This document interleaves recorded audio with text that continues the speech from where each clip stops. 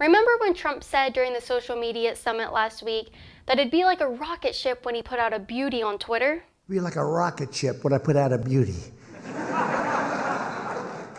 Well, it turns out he put out quite a beauty the other day.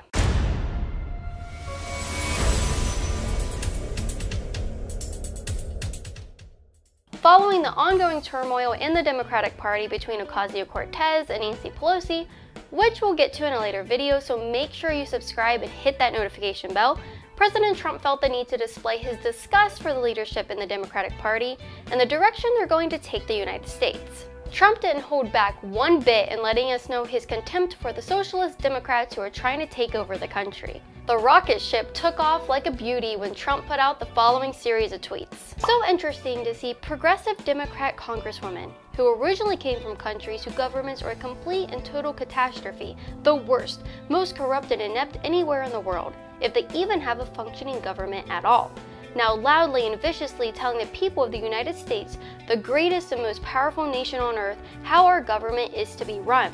Why don't they go back and help fix the totally broken and crime-infested places from which they came? Then come back and show us how it is done. These places need your help badly. You can't leave fast enough. I'm sure that Nancy Pelosi would be very happy to quickly work out free travel arrangements. Now, to any rational human being, there is nothing wrong with these tweets. I mean, let's be honest, if you hate America so much, why are you here? Why turn the United States into a socialist hellhole when you can move to another country's breadline? But to the mainstream media and the Democratic Party, what did they think of Trump's tweets? That it makes him the R word. I can't say which one or we might lose our channel, but I'm sure you guys can figure out which R word I mean. Ocasio-Cortez wasted no time to make up lies and put out the following statement. It's important to note that the president's words Y-Day, whatever Y-Day is supposed to mean, telling 4 American congresswomen of color, go back to your own country, is hallmark language of white S-words. Probably can't say that one either. Trump feels comfortable leading the GOP into outright R-word schisms, and that should concern all Americans. Funny, because I went back to Trump's tweets to see where he said, go back to your own country, and the quote was nowhere to be found. I also couldn't find where he said anything about congresswomen of color, or specified that he was talking about 4 people. Ilhan Omar tweeted, he's launching a blatantly R-word attack on 4 members of the United States House of Representatives, all of whom are women of color. This is the agenda of white nationalists. Ilhan must have been too busy hooking up with her brother to read President Trump's tweets. Because again, I don't see anything about race when I read them. Posting a screenshot of Trump's tweets, Ayanna Pressley said, this is what our word looks like. We are what democracy looks like, and we're not going anywhere, except back to DC to fight for the families you marginalize and vilify every day. The best part is that in her screenshot, she crosses out the number of likes and retweets Trump's post got, probably so that her followers don't see how much support Trump actually has online. And this is probably why Twitter wants to move towards hiding the number of likes and retweets people get on the platform, because they don't want you to realize how popular conservative ideas really are in this country. Rashida Tlaib took to Twitter to say, yo, real Donald Trump, very professional. I am fighting corruption in our country. I do it every day when I hold your admin accountable as a US Congresswoman. Detroit taught me how to fight for the communities you continue to degrade and attack. Keep talking, you'll be out of the WH soon. Hashtag TikTok. Wow, you're so tough, Rashida. Stunning and brave. Or should I say, yo Rashida, you're so tough. These 4 Looney Tunes then had the audacity to hold a press conference to condemn the R-word president and say, quote, he is doing this because he can't look a child in the face. He can't look this country in the face and tell them why we are throwing them in cages. Somehow, despite Omar polling at a mere 8% and Ocasio-Cortez at 21%, these freshman congresswomen were able to set the narrative about Trump's tweets for the rest of the mainstream media to follow. Trump's tweets that everyone is blowing up about contained 891 words. Let me repeat that back to you, 891 words. Yet how many did the media include in their quotes? Just 2 words. That's 0.2% of what he actually said. Slate reports, quote, Trump goes on R-word tweet storm. Tells Congresswoman, go back where you came from. ABC reported, quote, Trump tweets, go back where you came from at a Democratic Congresswoman. The New York Times, Trump tells Congresswoman to go back to the country they came from. The Washington Post, behind Trump's go back demand, a long history of rejecting different Americans. Even failed Libertarian Congressman Justin Amash spread the same lies as the left and called Trump's tweets the R-word, quoting those same 2 words. Maybe Congressman Amash should get some super male vitality from InfoWarsLife.com so he can grow a pair of balls. InfoWars supplements make your testicles huge. But this is where it starts to get good. I'll give those outlets some credit for at least quoting 0.2% of Trump's tweets. CNN didn't even attempt to quote Trump whatsoever. Trump tweets R-word attacks at progressive Democratic women.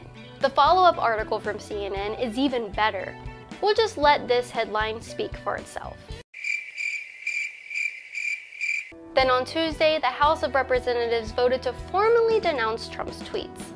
Funny how the Democrats will formally denounce President Trump for a harmless tweet, but they won't denounce the Antifa attack on the ICE detention center this week. But despite the media's desperate attempt to paint a narrative, the American people didn't fail to see through their lies, and Trump's approval has only gone up since. And even liberal news sources are admitting that he's gained support. The Hill reports that, quote, Trump sees Republican support rise after go back tweets. The media is literally playing into Trump's game and feeding him support for the 2020 election. They are too gullible to realize that the American people aren't stupid enough to fall for their lies anymore. And the reason he won in 2016 was precisely because we saw through their narrative. Even after admitting that Trump's support has gone up after his tweets, the left-wing media is still trying to save face. Just look at this headline from CBS. Trump supporters stand by the president amid inflammatory tweets. That's why I voted for him. As if going after President Trump wasn't good enough for them, now they are attacking the character of his supporters to paint them in the same exact light they tried to paint Trump for his tweets. But guess what? It's not going to work. His support is only going to grow. His base is only going to get larger, and his margin of victory in 2020 is only going to grow wider. But our support can only grow larger with your help. If you want to help me be able to keep going out and making videos that expose the intolerant left, I need you to visit InfoWarsLife.com and get the best supplements out there to help you start living a healthy life today. You're already buying vitamins anyway, so why not get them from InfoWarsLife.com instead so you can help me keep traveling the country to produce content you love. I love taking brain force before I write my scripts. It gives me all the focus I need to put this content together.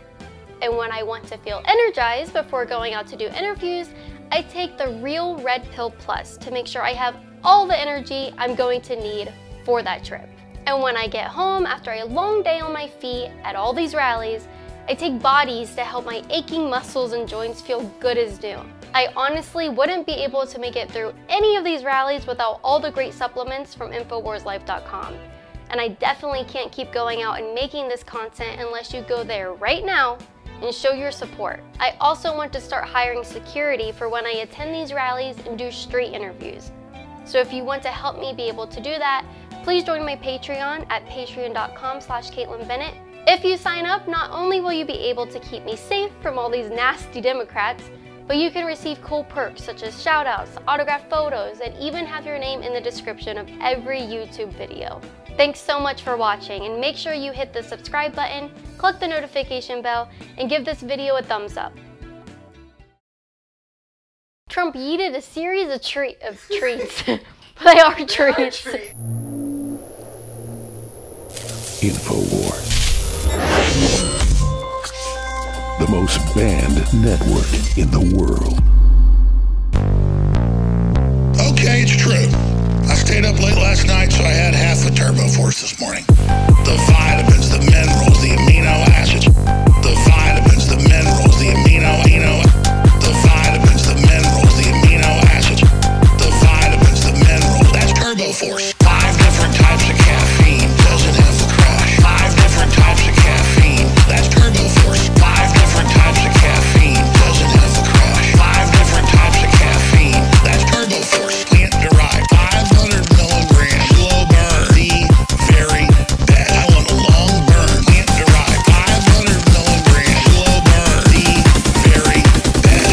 Turbo Force. I tell you what, I'm feeling a lot of energy. My brain's sure working good right now. Good right now. Good right now. Pre-workout, next level, Turbo Force. Turbo Force. Pre-workout, next level, Turbo. It's Turbo Force.